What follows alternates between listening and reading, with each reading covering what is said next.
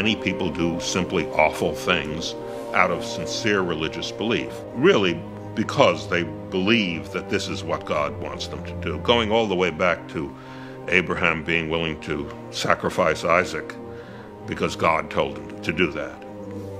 Putting God ahead of humanity is a terrible thing. An awful lot of people also believe it doesn't matter whether it's true. You have to be religious because that will guarantee good behavior. I don't see religion as actually inspiring moral behavior.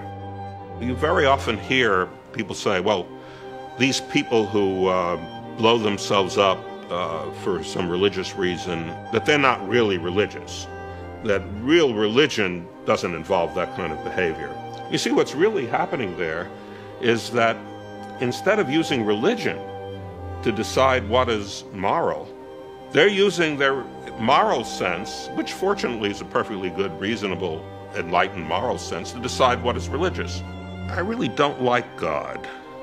In the same sense that I don't like Iago, or I don't like the Reverend Slope, or any of the other villains of literature.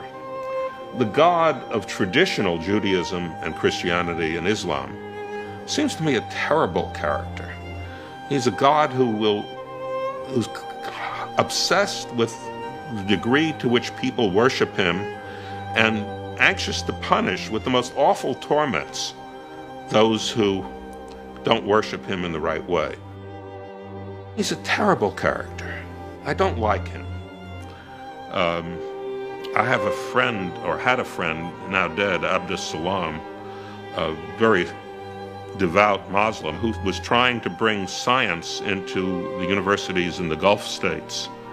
And he told me that he had a terrible time because although they were very receptive to technology, they felt that science would be corrosive to religious belief, and they were worried about it.